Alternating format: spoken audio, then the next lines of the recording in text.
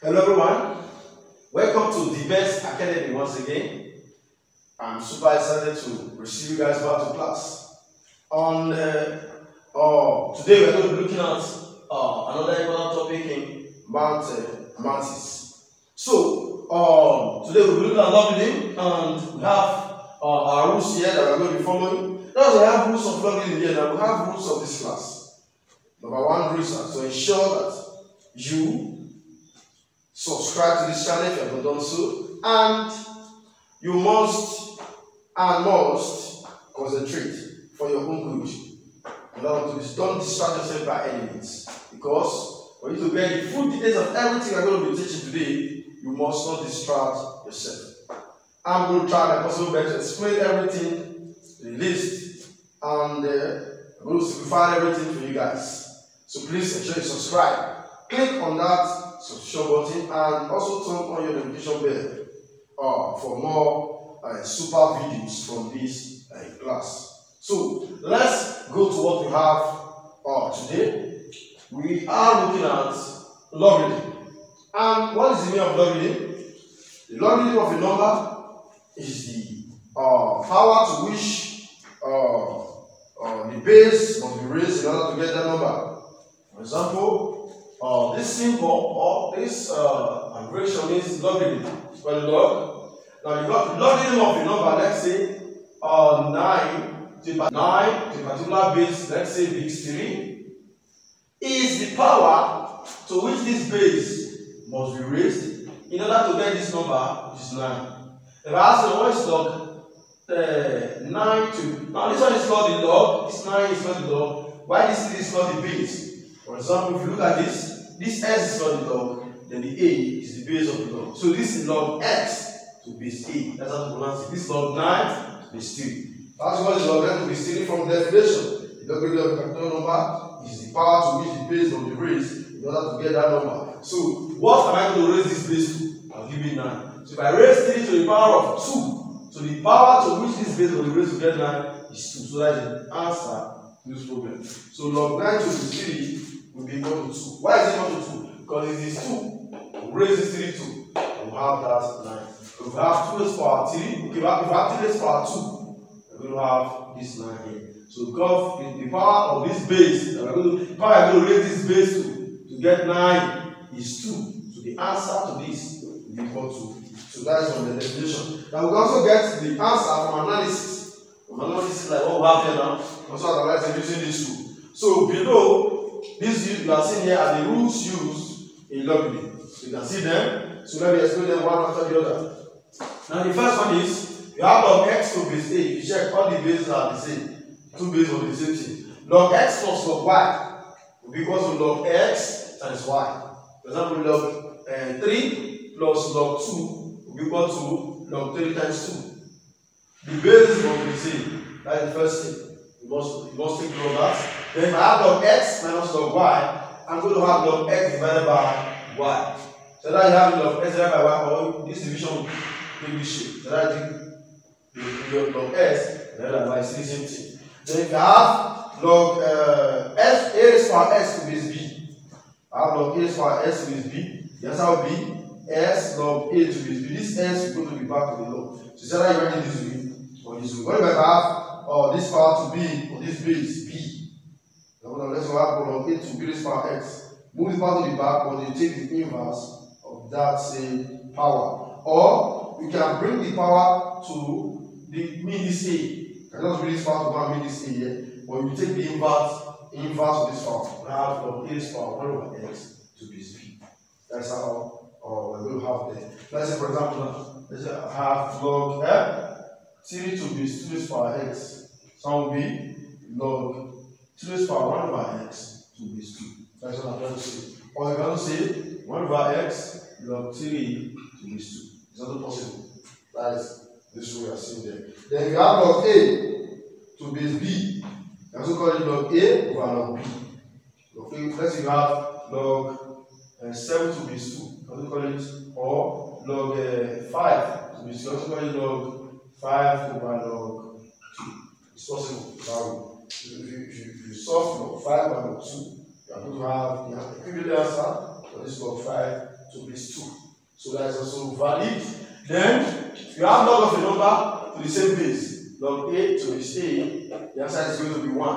So take note of that. If you have log 1 to any base at all, the answer will be 0.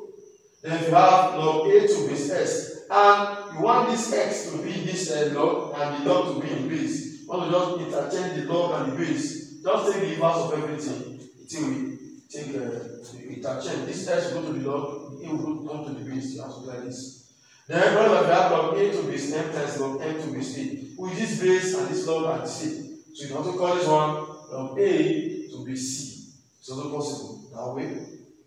Now whenever you have log A raised power log x, you have A raised power log x to base A, which this base and this base of the log are the same. The answer can be x, sum of antilog. So let's look at questions using this rule. Now let's look at this first question 1. It said, what is the value of log? The question just simplify the following. Define the following. Log 8 to base 2. Log 8 to base 2. So what is log 8 to base 2? Look how to do it. The first thing is, what do you have at the base? 2. What can we raise to 2? And the answer will be 8. We can raise 2 to the power of 3 and we have 8. I want this base and this base to be same. So like if I have the two bases as the same thing, the answer will be 1 to that. Then log of that 2 to base 2 will be 1. So I'm going to call this one. Let's say we can bring 2 to this base here. We have 2 raised power 3 there to base 2. We have 2 here, we have 2 here, but there's still 3 there. We can move that 3 away from there. Because it says if I have log A raised power S to base B, this S can come to the back. So what will happen to this 3 will go to the back. We have 3 log 2 to base 2. Then this one will be 3 times what is log of a number to the same base. Log 2 to base 2 gives us 1. So this 2 and this base are the same thing. So what is 2 times 3? Times 3 will be equal to what? 3. Each. What is 3 times 1? Sorry about that. 3 times 1 will be equal to what? 3. Now that is the answer to that. Then number 2. Number 2 is log 27 to base 3. The same thing. How can I make this base and this base equal? What can I raise 3 to? I'll give me 27. A particular whole number, I'll give whole number. Then can I raise 3 to the power of 3? That will be 27. So I'll just come, it's okay. So I'm going to put 27 here. Let me put 3 raised power 3. So that the two bases will be the same. This 3 and this 3 will be the same thing. Then I'll be having 3 raised power log. Guys, 3 log 3 is 3. That will be 3 times 1. And so I'll also do what? 3. See? It's a very simple thing. Just raise this on to power. I have to make 3. What would I need to do to have this base and this thing is equal? I know the two bases are the same thing. The bases are the same. The answer will be 1 to that. So 1 times this one, you don't give me the final answer. That's what we are going to have there. That's what we will have there. Then next question. Next question.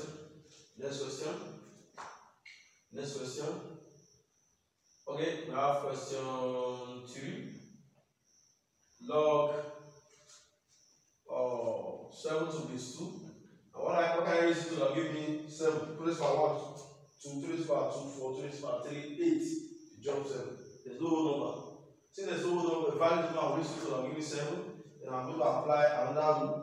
As if you have log A to base B, it will be log A over what? Over log B. It will be log 7 over log 2.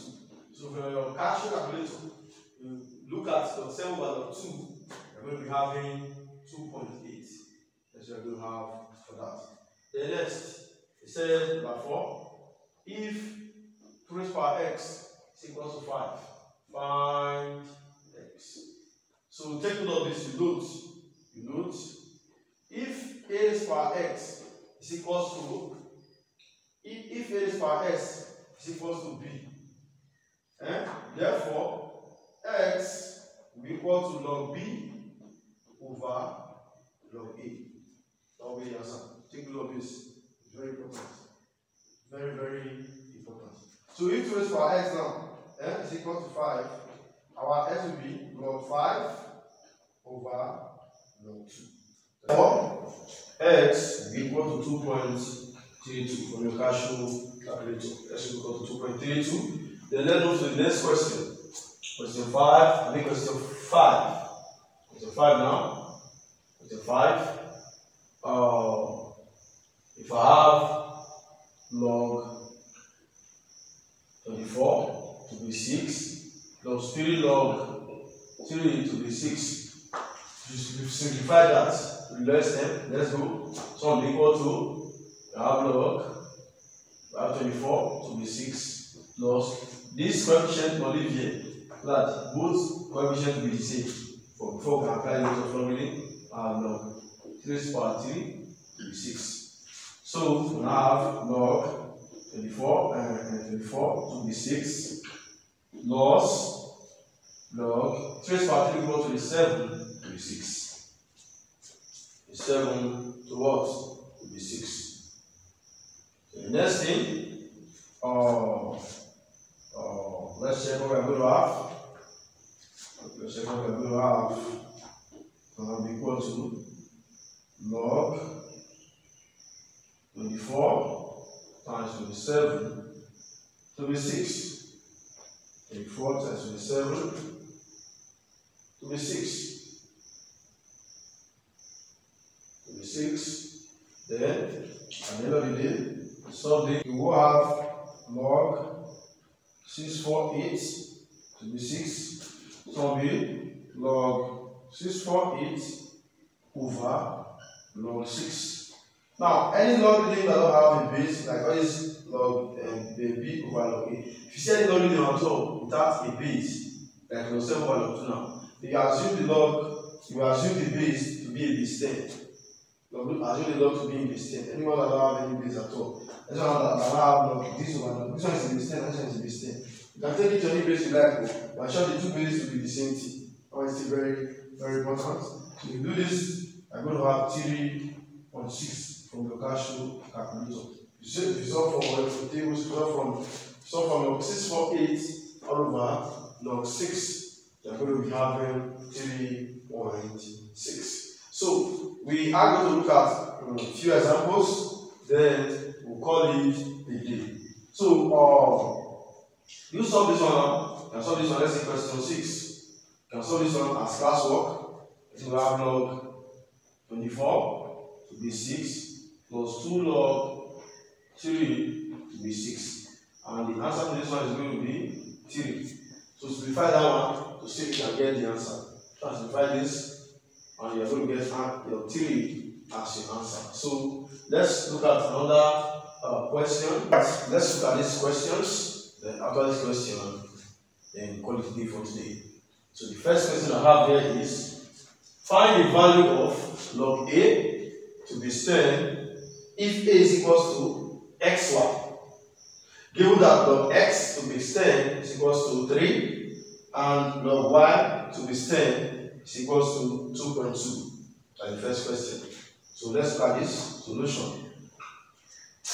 We are told to look for log a to be 10, where a is equals to xy. So therefore, we can have log, what is a? Our a is equal to what? Xy. So instead of to use a now, substitute xy in terms of a, we will have log xy to be 10. So from the rules of logarithm, if you have log x times y, we log x plus what? Log y. From 1, which you are going to have. If you have log x, y, it means log x. Something like this, log x, y is equal as log x times y. And that is log x plus log y in logarithm. Log x plus log y. So that we now be having log x. What is the value for log x? So we're having log x. So we're having log x plus log y.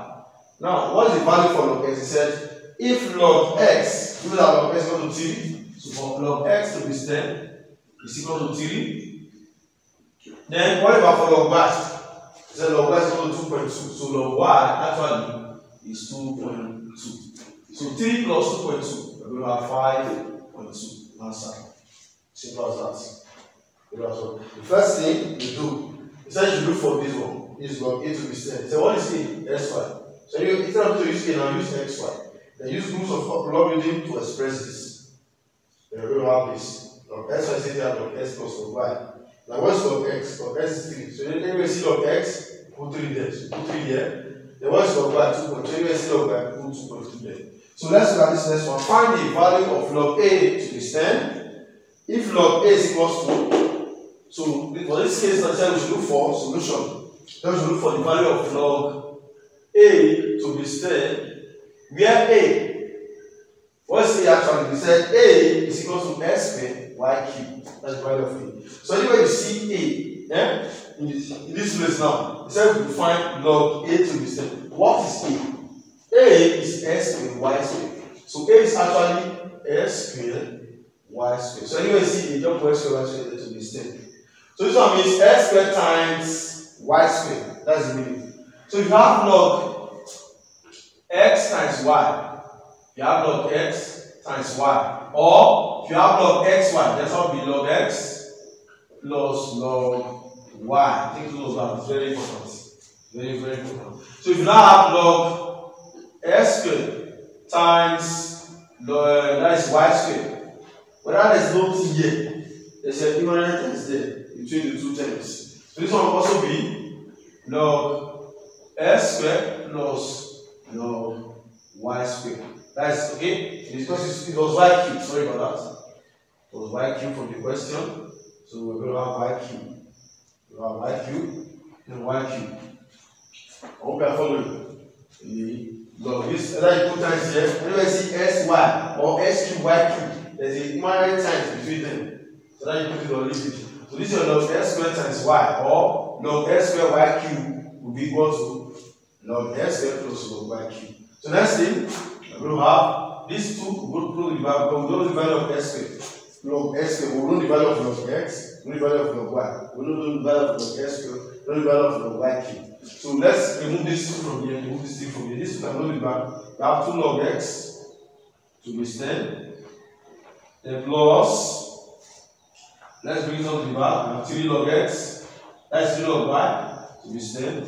So that give us 2 times what's log x to be 10. In this case, I said log x to be 10 is 2. So we put 2 there. Then, what is log y to be 10? Log y to be 10. Plus 3. What is actually log y to be 10? In this case, it says log y to be 10 is equal to 3. We put 3 in. The next thing, 2 times 2, 4. Plus 3 times 3, 9. So 4 plus 9, 13. Answer. So log a to be 10 will be 13 if a is equal to s squared y cubed. And log s equal to 2, log y is equal to 3. Thank you all. God bless you. See you guys in our next class. Ensure you understand everything we did today because you're going to be applying these rules in our next class. So thank you all. See you guys.